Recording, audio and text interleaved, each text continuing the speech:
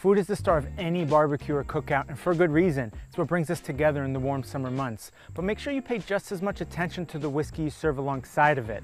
I'm over here at Steve's farm today, where he's going to teach you how to best smoke a brisket while we explore some pairing options with a summer feast. You know I got the drinks covered, and I've been looking forward to this brisket all day. Tell me how you get it just right. I knew you were bringing the 10-year bourbon, so I wanted to let that shine. So I just picked out a simple Texas-style smoked brisket recipe. It takes a long time, but it's well worth it. I've had this brisket smoke in about 9 hours, so probably got 30 minutes to an hour to go. First thing we do, we get the smoker up to 225 to 250 degrees. Then I rinsed and dried the brisket, added salt, and a Texas-style rub. Then I put it in the smoker and cooked it at that 225 to 250 temperature range until the internal temperature of the meat got to be 170 degrees. At that point, I wrapped the brisket in aluminum foil and put it back in the smoker, cooking it in the temperature range of 180 to 200 degrees.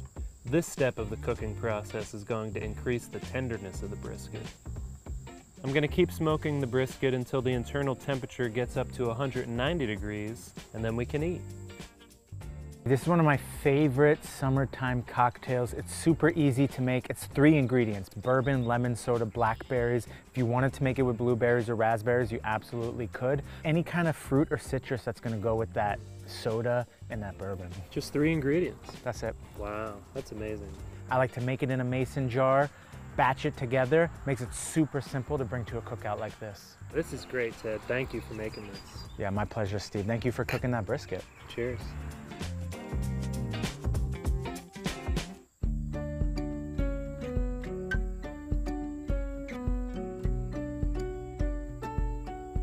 What a spread. The brisket, the mac, the potato salad, the collards.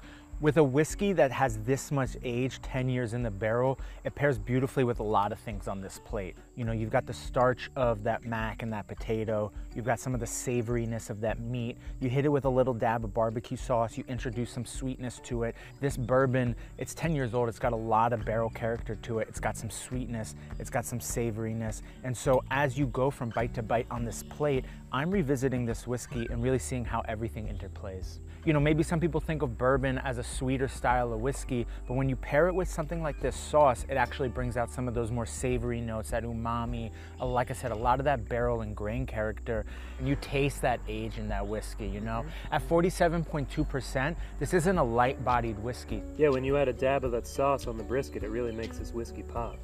If you wanted to do something a little bit heavier, a little bit starchier, this whiskey is really gonna hold up. You know, we don't have any bread on this plate, but I could definitely see how a roll, a dinner roll or something would just add to the complexity of the flavors. Yeah, well, we'll have leftovers, so make a sandwich tomorrow.